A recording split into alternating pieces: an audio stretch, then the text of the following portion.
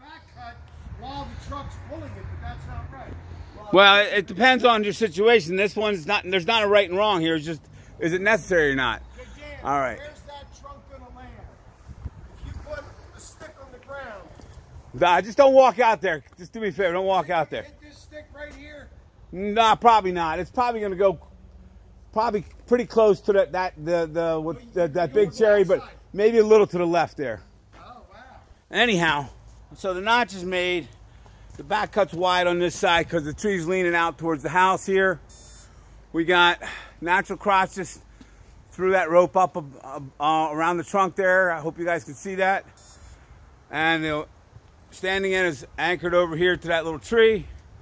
We got a rigging ring over here. And then the line's going down to the trailer. D-ring on the back of the trailer. And this young man here is about to do some driving. Go ahead, Stuart. Let's see what happens here.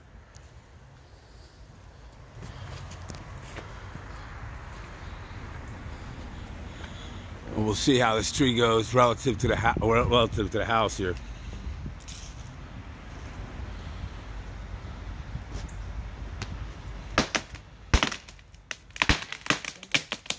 Perfect. Look at that. Perfect. That's exactly where you want. Well, it worked, you know. Well, if it gone to the right, it would have hand over. Yeah. So it's cleared the sidewalk over here, stonework, and then just laying out there in the middle of the yard. So this one's gone over and done with.